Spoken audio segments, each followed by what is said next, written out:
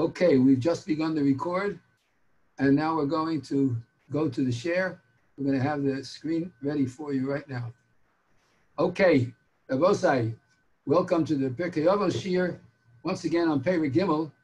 We begin with our introduction to the Mishnah, Kol Yisrael Yesh Lahem Chelik Le'olam Haba. All of Israel has a share in the world to come, Shenemar, as the Pasuk says, V'amech Kulam Tzadikim. The aggregate of the Jewish people, we're righteous people. We do good things. The nation as a whole. Amech Kulam Tzadikim. We're righteous. La'olam Yishu Oretz, they shall forever inherit the land. Neitzer Mato'ai, they are the branch of my planting. Ma'aseh Yodai Lehispa'er, they are the work of my hands that I may be glorified. When we talk about the righteousness of the Jewish nation, that righteousness is a righteousness predicated upon the performance of the commandments. The Jewish people are an extremely moral people because they keep the commandments. Yes, those who don't keep the commandments may not be moral at all because they don't have an anchor with which to decide what is right and what is wrong. If you don't have Hashem, then anything goes, anything. Logic has no place in what you choose to do. A person who is an atheist is capable of anything. He may choose to be moral based on the principles of the Torah ideology that has filtered down throughout all the centuries, but the fact is that a person like this cannot be moral because they don't know what morals are. It changes with the time. Whatever happens to be good at the moment is moral. You know, it's moral to allow many people at a racetrack, but it's not moral to allow more than 10 people in shul at any one time. It's like a little bit upside down. If you don't have a moral code, anything is possible. So the Torah is telling us that they are tzaddikim, la'olam yishu oretz, they shall forever inherit the land. Neitzer mato'ai, they are the branch of my planting, ma'aseh yodai lispo'er, they are the work of my hands, that I may be glorified. We're in the Mishnah that's on the board right now. Rabbi Chanina ben Chachinoi Omer, Rabbi Chanina, the son of Chachinoi, says, Haneir balayla, someone who's awake at night, v'amahalech baderech yechidi, and one who walks alone on the path, v'hamafana libo levatola, and if a person turns his heart to foolishness, to emptiness, to that which is nullified, harezeh mischayev benafsho, the person is like as if he is chayev in his own life. He's taking his life in his hands. Yesterday, we spoke about the beginning of this Mishnah. I just want to emphasize one more point. The Knesset Yisrael, on this particular Mishnah, comes along and he says, as we spoke at the end of the Shiur, that, you know, someone who stays awake at night and turns his heart to Batola, as we said, you know, we work all day. People go to work. You know, it's hard for us to learn Torah during the day. We're busy trying to cope together a living. People work so hard. They go to work early in the morning. They don't come home till late at night. But that doesn't absolve us from the responsibility to learn some Torah every day. And it's not hard. As the Knesset Yisrael says, we say in the Shema, V'dibar tabam, you should speak about the words of the Torah. As it says in the pasuk before that, Asher v'hayu advarim ha'eleh, and these words shall be, Asher anochi mitzavcha hayom, which I command you this day, al levavecha. It should be on your heart. V'shinantam levanecha, you should teach them to your children. And when is that? So, b'shivtecha b'veisecha, when you're sitting in your house. There's a responsibility to learn Torah when you're sitting in the house. Uvelech lecha v'derech, and when you go on the way. Uveshachbecha, and when you lie down. Uvekomecha, and when you get up. So in other words, there's a responsibility for Torah learning every minute of the day. That's why the pasuk says, you should be involved in it day and night. But if a person is working and they're on the road. Now it's true, today, if you're on an airplane today, you can be busy learning Torah every second of the time. I go to Eretz Israel periodically. Hashem should help. We should be able to go soon once again to visit my children, my grandchildren. When we go on an airplane, so it's a 10 and a half, 11-hour flight going, a 12-hour flight coming back. So I take my little iPod with me, and I have all of Shas on the iPod, but I don't need it. Because today, every single plane in El Al's fleet has a channel with Torah every second of the day. Chumash, Tehillim, Parsha, Gemara, Halacha, speeches, topics. Unbelievable. You can listen every second of the day. You don't have to watch the current film, the Batola that's being on the screen. But you can listen to Jewish music. You can sleep. You can learn some Torah. So the Lech Lecha B'Derech. Now, the Knesset Yisrael comes along and he says like this: listen, here you are. You're not at home because you're going to make a living. You're going to earn a living. You have a right, a responsibility to go and earn a living. So you leave the house in the morning. There's no time to begin a shiur. You got to get to work on time. You have to be there on time. The boss will be upset, might dock your pay, might lose your job. You have to be there on time. You work a long hours. The boss wants you to put a few extra hours. If you're your own boss, you feel I have to work a little harder to get a little bit more money. You might not come home till 8 o'clock, 9 o'clock at night. So you're really exhausted. It's very difficult to learn. But the Knesset Yisrael comes along and he says, listen, I want to tell you something. When you're sitting in your house, you have plenty of time. There's no question you have a responsibility to learn. But when you're going on the way, you can do two things. You can learn b'shach b'cha, like we said yesterday, 5 minutes before you go to sleep. Take out a sefer, learn one pasuk.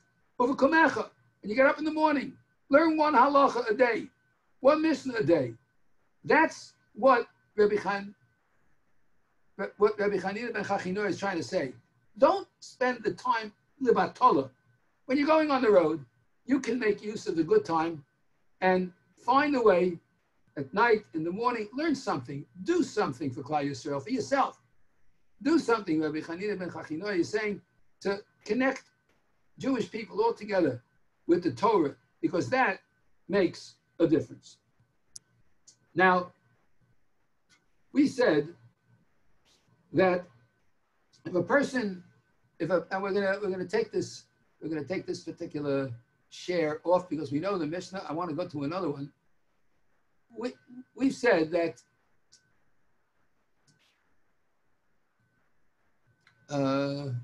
oops. Okay. Okay, let's see if we can get to the, yeah, here we go. Okay. We've said that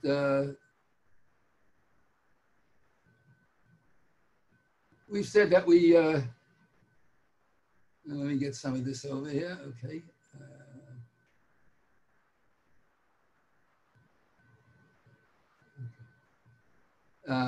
Let me get back to you for a second. Here we go.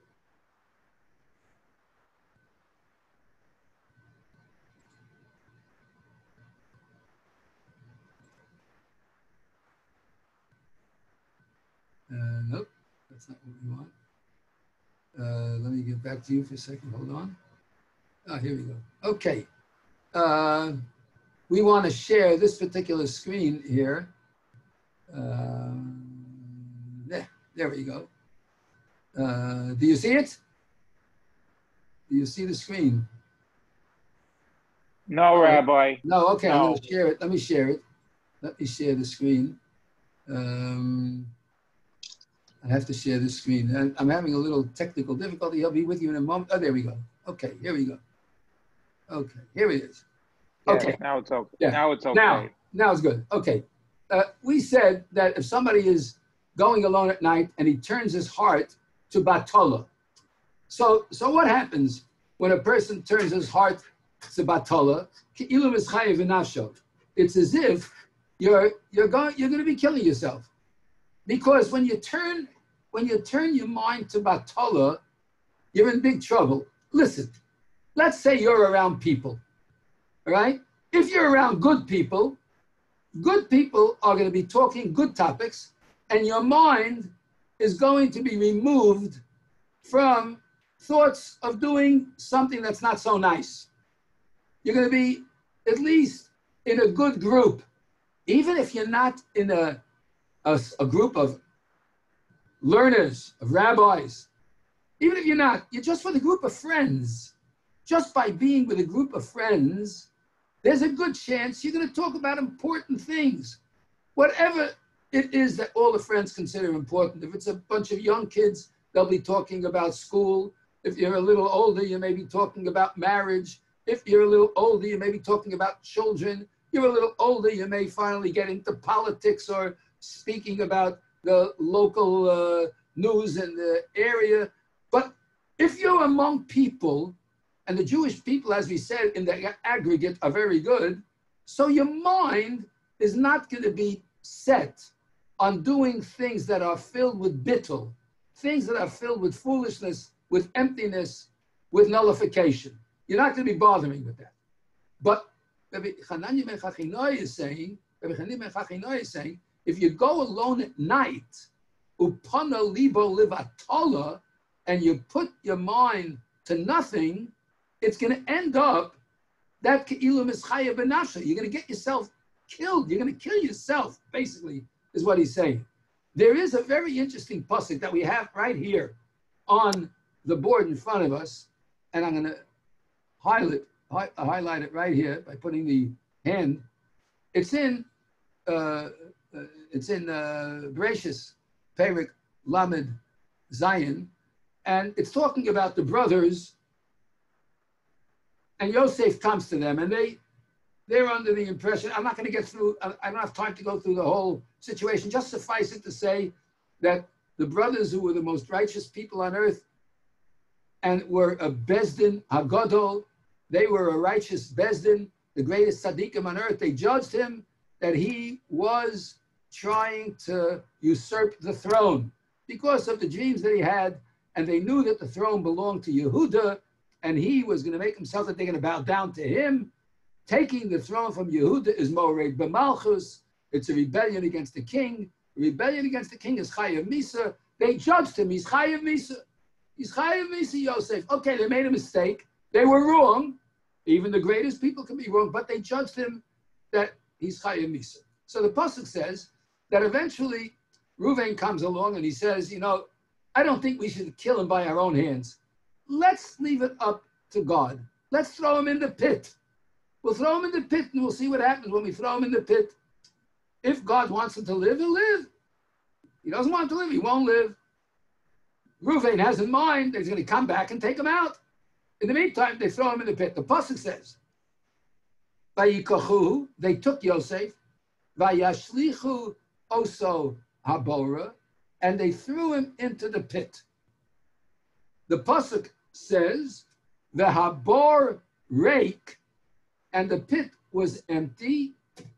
Ein bo moyim, there was no water in it. Rabosai, I ask you, if the pit is empty and it has no water in it, why do you have to say the pit is empty, it has no water? Say the pit is empty. If you say the pit is empty, we know it has no water. Why are you adding that it has no water? The famous Rashi. Rashi is right here now on the board. Take a look at Rashi. Rashi writes, he's quoting the Medrash, and the Medrash says, from the fact that we know that the pit is empty, don't we know that there is no water in it? Rashi's kasha is this. Why did the pasuk have to say the pit is empty, there's no water? If it's empty, it means there's no water. Why are you adding there's no water?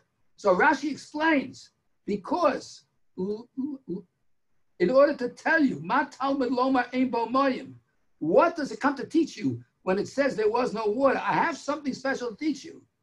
Mayim ein bo. There was no water in it. Aval nechoshev akrabim yesh bo. But there were snakes and scorpions in it. There's a direct quote from the Gemara in Shabbos and the Medrash Rabbah. So it's unbelievable that, what do we see? We see that when they threw Yosef in the pit, there was no water. But the Torah is testifying that there were snakes and scorpions, because when there's no water, you don't have to say the pit is empty, there was no water. Just say the pit is empty. It's trying to emphasize it was empty of water, but the Choshev Akrabim Yeshbo. Now I want to tell you something. The Vilna Gaon and others took a look at this particular Rashi, and they extrapolated a drush, a homiletical interpretation based on these words. The pit is empty. There is no water in it. Why do you have to say there's no water in it? If it's empty, of course there's no water. No, I want to tell you something. If the pit is empty, of course there's no water. But I wanted to tell you something. The pit is not going to stay empty. It's going to fill up. It's going to fill up with snakes and scorpions. Says the Vilna Gaon, if a person doesn't put mayim in the pit, if you don't put mayim in your head, in the pit of your brain, in the pit of your neshama, if you don't put mayim chayim shel Torah, like the Navi says, Hoy kol tzamei l'chul hamayim. Oh, all you thirsty ones, go to water. As a Pinchas Mordechai Tait Zechor Levacha used to say, nothing quenches thirst like water. You can drink all the soda you want in the world. It won't quench your thirst. The only thing that really quenches it is the pure water of the Torah, the Mayim Chayim Shel Torah, says the Vilna Gaon. If you don't fill your head with Mayim, if you don't have water in the pit, you should know Nechoshem v'akrabim yeshbo. You're going to have snakes and scorpions in the pit.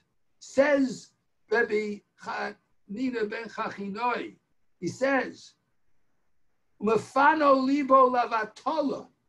If you turn your heart to nothing, your mind is not going to be empty. The mind is a miraculous piece of machinery.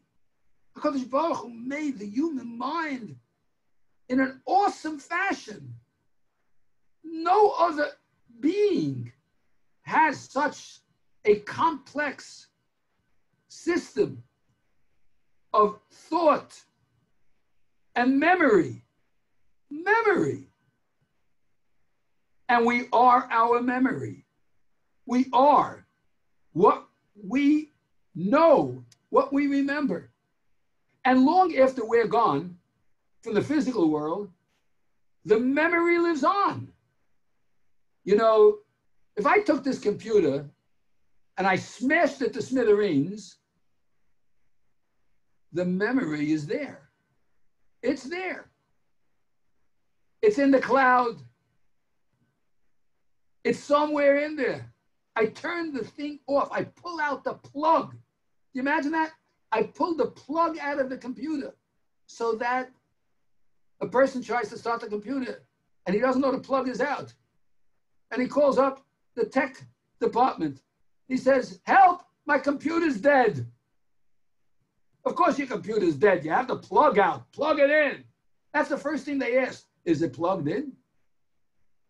We're plugged in when we're alive. But when the plug is pulled, the memory is still there. Just like the computer memory is still there. And we are our memory. If our pit of memory is empty of anything good, then HaKadosh Baruch Hu is going to go and take the hard drive and he's going to look through the memory. Let's see here. What do we got here? Do we got someone who's pona libo levatala? Is he turning to nothingness? Because if he turns to nothingness, don't think there won't be nothing there. There'll be plenty there, but it won't be Torah there. It'll be Nechashim v'akrabim yeshbo. There will be snakes and scorpions there. And that's what our Mishnah is talking about.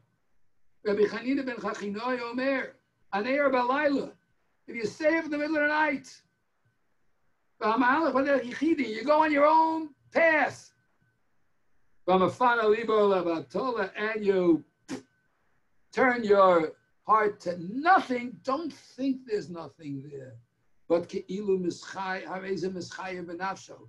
going to cause your own downfall because your mind is going to be filled with bad things. It has to be bad things. Because if there's no Torah, it's going to be replaced by something, because the mind is not a pit that stays empty. It's always seeking. It always is looking for more, for something else. And consequently, if you don't fill it with Torah wisdom, you're going to fill it with other foolishness. And that's why Rabbi Chanina says, don't fill it with nothing, because habo reik ein bo mayim, it's not going to remain ein bo mayim. There's going to be other things in its place. We are now going to take a look at another pasuk, but here we're going to take a look at a pasuk in Tehillim. 1 second, we're going to get to it in a moment. Okay, let's see. Here it is. First we go now to Tehillim. Here we go. Okay. Famous Tehillim, Perek Chavtes. Perek Chavtes. Okay. So what does Rabbi Chanina ben Chachinoi say? First he says, he starts out by saying, Haneir Balayla. If someone stays up at night. Second thing, he says, is Hamahalech Baderech Yichidi. He goes on the path in his own singular fashion. And the third thing, and he turns his heart to emptiness. Says our Mishnah that there are 3 qualities here. And these 3 qualities are things we have to be very careful about. We have to be careful about them because, as is pointed out by the Kehilas Yitzchak, the Kehilas Yitzchak, Rabbi Yitzchak Yanova, one of the great Rabbanim of the last 200 years, he wrote a beautiful sefer called the Kehilas Yitzchak. The Kehilas Yitzchak is a compendium of Divrei Torah from the great minds of the last 100 years. And he speaks on this particular pasuk in Tehillim in a very interesting way. But first, let's see how it relates to our Mishnah.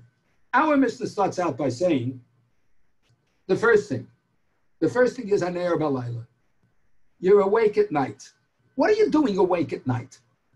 Why are you staying up at night? Well, you're staying up at night because your machshava is troubled.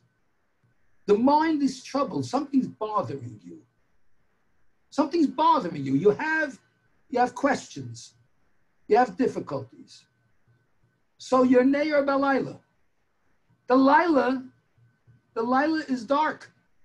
And darkness is symptomatic and symbolic always of lack of clarity.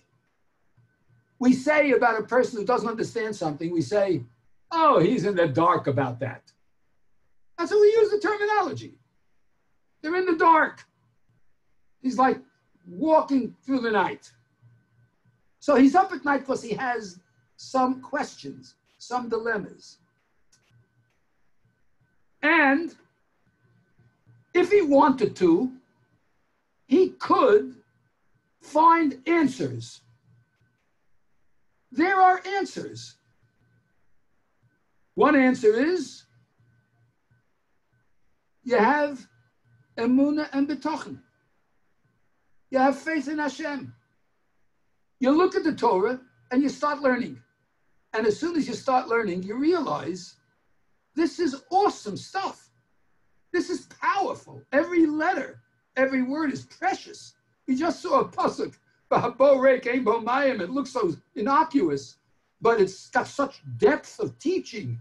And once you begin to learn Torah, you see the absolute godliness that inhabits each and every word, letter, sentence. It's awesome.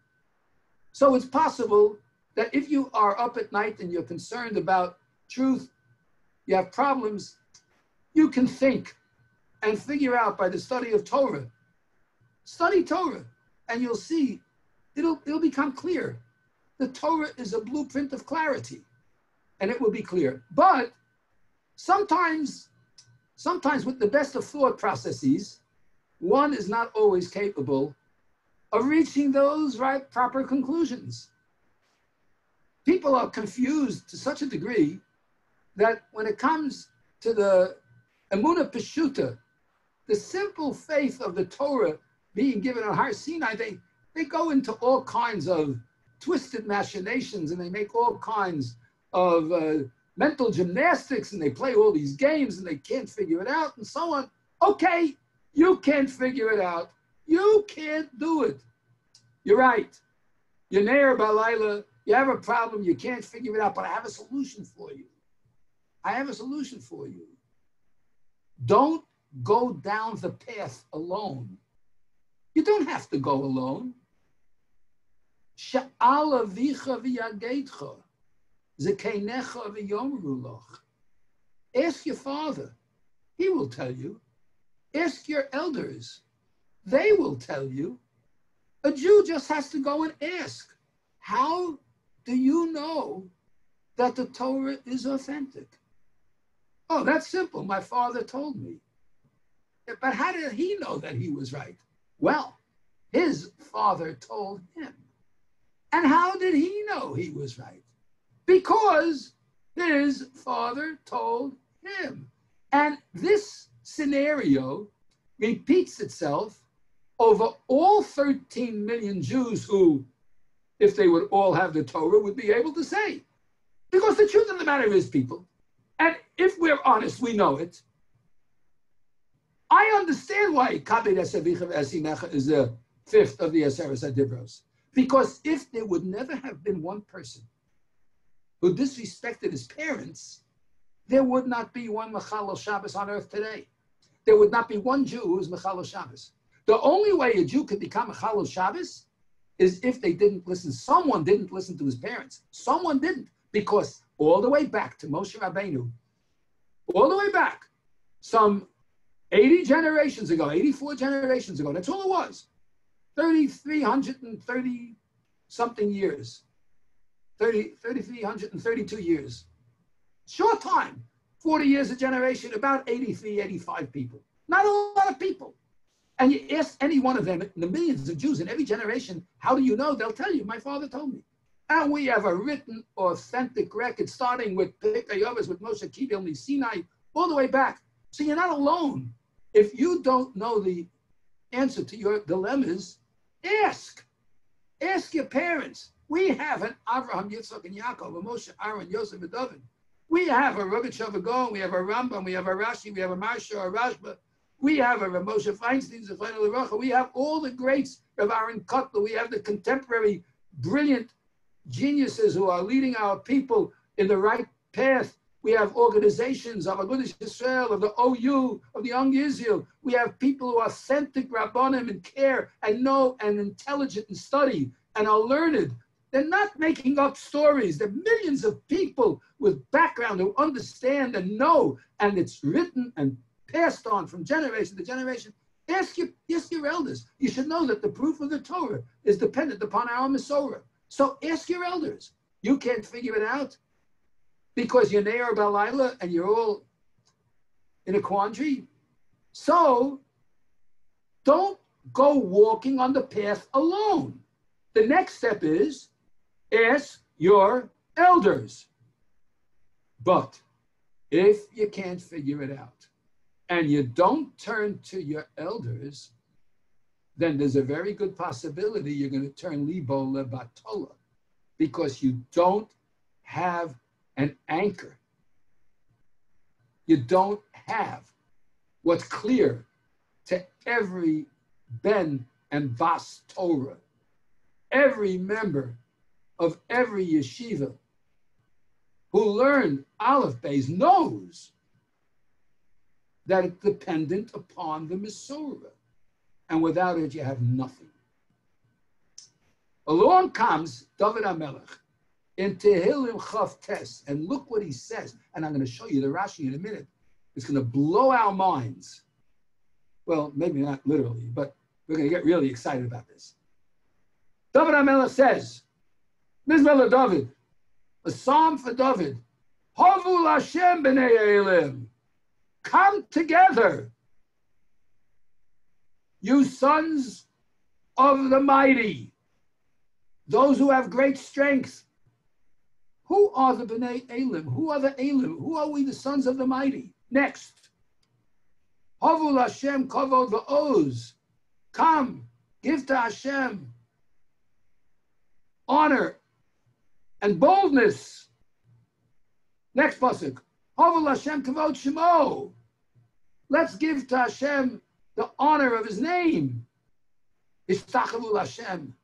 B'hadas kodesh. Let's bow to Hashem with the beauty of his holiness. And we're going to go to the Rashi. And the Rashi on this particular pasuk says an unbelievable thing. Take a look at this Rashi. We're learning a Rashi on Tehillim. Look what he says. Havu Lashem. The word havu means come. Let's get together. Right? Like hava nagila, come, let's rejoice, right? Havu Lashem, says Rashi, come together for Hashem. Hechinu LaHashem, let's prepare to go to Hashem. Hechinu lo atem b'nei elei ha'aretz, you sons of the mighty ones on earth. Mikan she'omrim avos. From this pasuk, we learn that when we say Shemona Esrei, we say Elokeinu v'Elokei Avoseinu.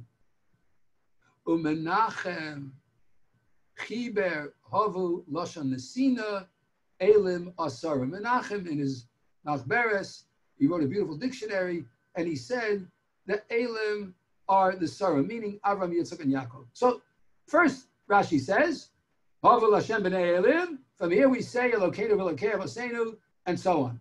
Havu Lashem kavod v'oz. Let's come to Hashem and give honor and boldness. Mikan she'omrim gevuros. From here we see that you say Atol Gibor la'olam Hashem. B'chayei mesim atarav loshia. Mashe v'ruach amor legoshim in the winter months. Mored atol in the summer months. B'chayei mesim. Kavod shemo. What does that mean? Zu kedushas Hashem. This refers to Baruch Atah Hashem or Keil HaKadosh. We've just covered the first three brachas of Shemona Esrei. I want to tell you something. Look what Rashi says next. This is unbelievable. V'yesh b'mizmor zeh Shemona Esrei azkaros. Go through that parak when you get a chance. Open it up. Count how many times it says Hashem's name in Mizmor LeDavid. U'kenegdon tiknu yitches brachas. That's where Shemona Esrei comes from. Because there are 18 times Hashem's name is mentioned in this pasuk. Now, this pasuk is talking about Rabbi Chanina ben Chachinoi. Rabbi Chanina ben Chachinoi. Because Rabbi Chanina ben Chachinoi said, number one, Haneir Balayla, you have a problem that you're up at night? I have an answer for you. Havu Lashem b'nei Elim. You children of Avraham, Yitzchak, and Yaakov have the avos. Go to your ancestors. Ask them for the answer. They have the answer. If you don't want to go to them, you want to figure it out on your own, great. Havu Lashem kavod v'oz. Go to the Torah. Learn the Gevura of Hashem. Gevuras Geshamim. Says the first daf in Tainus, Me'emosai mazkirin Gevuros Geshamim. From when do we begin to mention the power of rain? Go there. Because Hashem is a Keil HaKadosh. And that's what Rabbi Chanina is saying. Number one, if you go at Neir Balayla, you're up at night, you can't figure out the answer, I have a solution. Go to your parents, ask them. They'll help you reach the conclusion. You can't figure it out on your own. Havu Lashem b'nei Elim. Havu Lashem kavod v'oz. Havu Lashem kavod shemo. David. If you don't do those things, you're going to be mefana libo levatala. Your heart's going to go to emptiness and foolishness, and you're not going to be able to achieve what you're aiming for. Wow. Unbelievable. All this encapsulated in a few words that Rabbi Chanina ben Chachinoi says And there's more. Yitz Hashem will continue on Wednesday night with the Pirkei Avos class. Right now, we're going to go to our.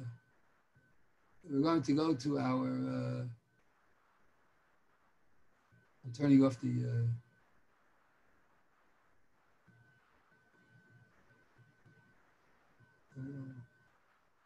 Did I turn it off? Did I turn off the I think I did. No. No, it's not off. It's not off. Okay, I'll turn it off now. Okay, here we go.